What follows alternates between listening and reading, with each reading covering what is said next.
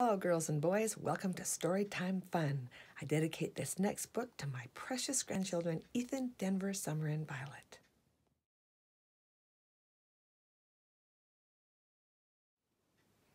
Today's story is a Walt Disney's classic story called 101 Dalmatians. Pongo and Perdita and their 15 puppies all lived in a cozy little house on a quiet little street in London. Their humans lived there too. Roger, who was tall and thin and played the piano, and Anita, who laughed a lot. They all got along splendidly and were very happy. One day the doorbell rang and in came Cruella de Vil. The only one in that cozy little house who liked Cruella was Anita. And that was because they had gone to school together.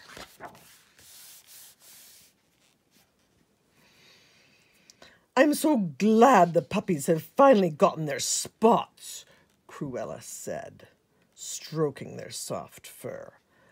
"I'll pay for them now." "Pay for Lucky?" gasped Anita. "And Patch? And Pepper? And Freckles? And...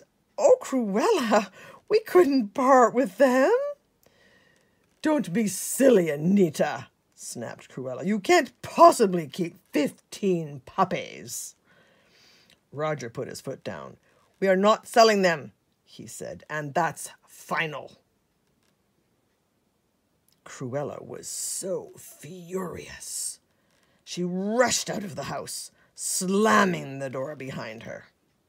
One frosty night, a few weeks later, Pongo and Perdita went out for a walk with Roger and Anita. The puppies were at home, asleep in their basket. Suddenly, two men burst into the house. One was tall and thin and ugly. The other was short and fat and also ugly. They put all the puppies into a big satchel. Then they carried the satchel out to their truck and sped away.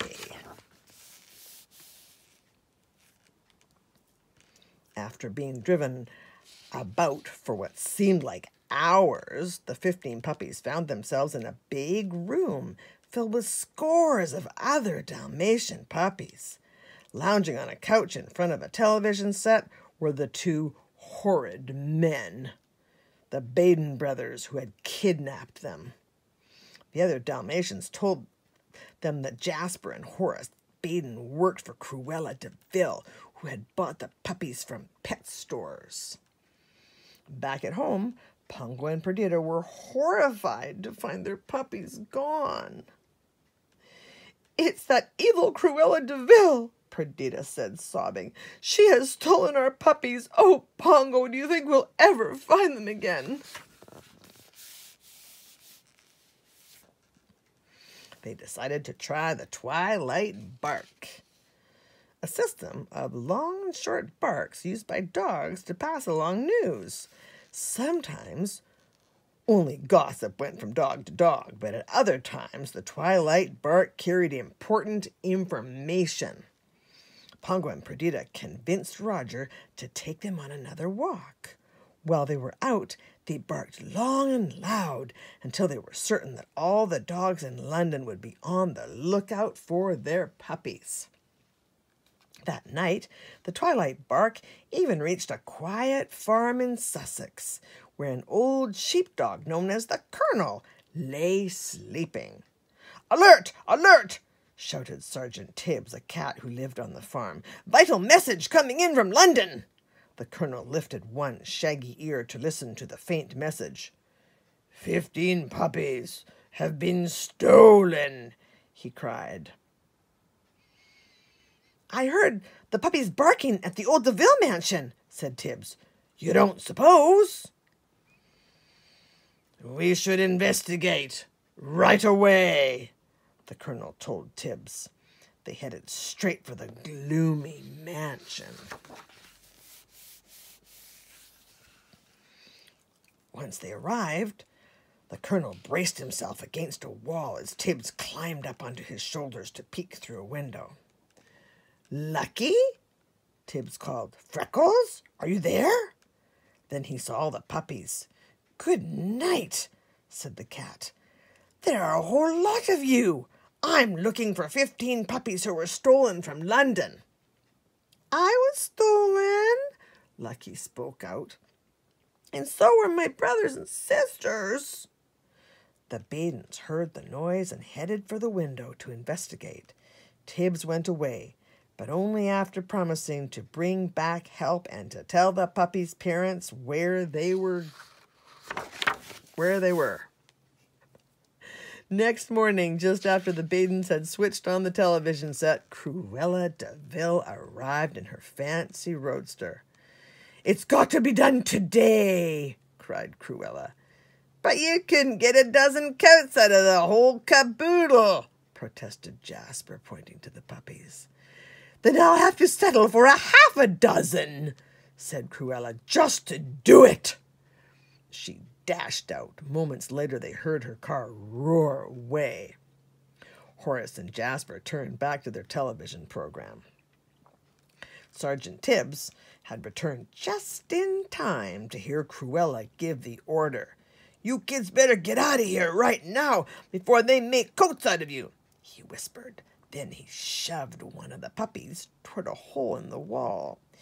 "It's too small," protested the pup. "Squeeze," ordered Tibbs.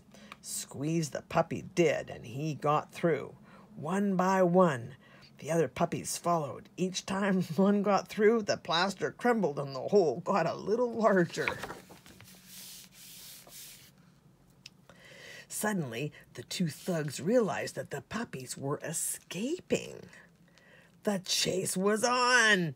Tibbs and the puppies scooted through the dark and twisting halls of the mansion. Soon they found themselves trapped at a dead end. The thugs raised their clubs to strike. At that moment, Pongo and Perdita crashed through the window with a blast of glass and freezing air. The angry Dalmatian parents fought off the astonished thugs as all the puppies scampered to safety.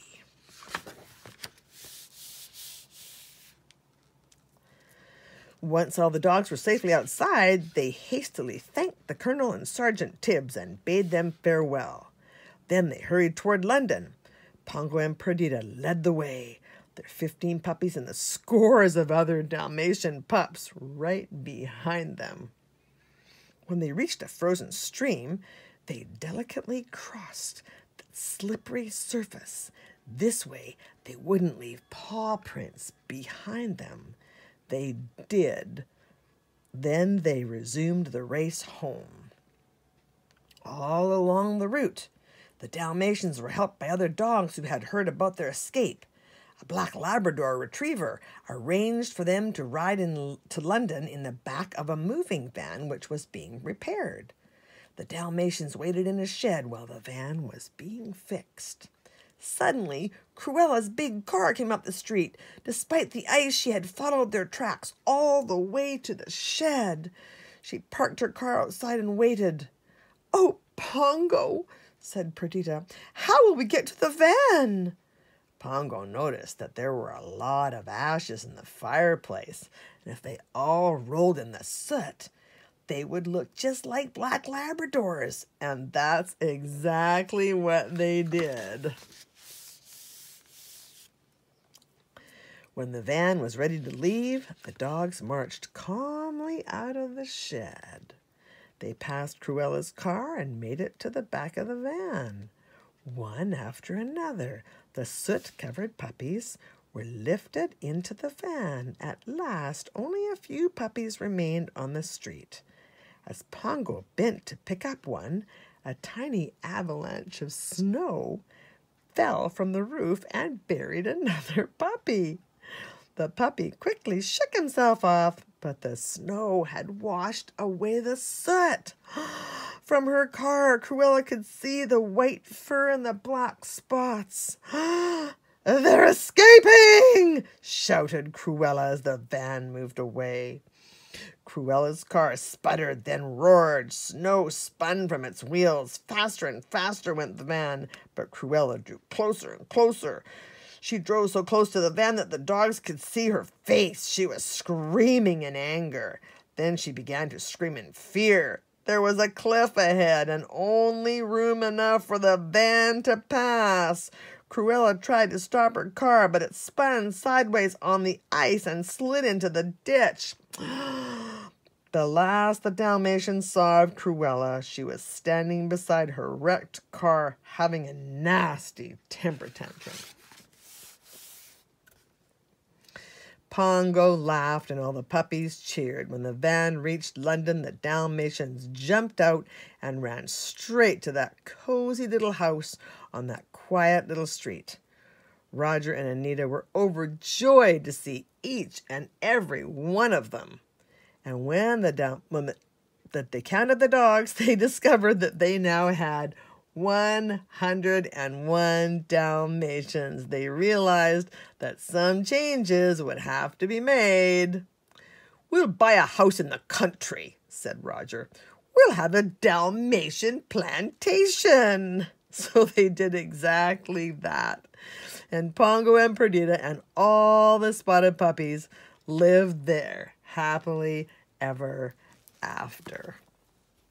Well, that's it for today. See you next time.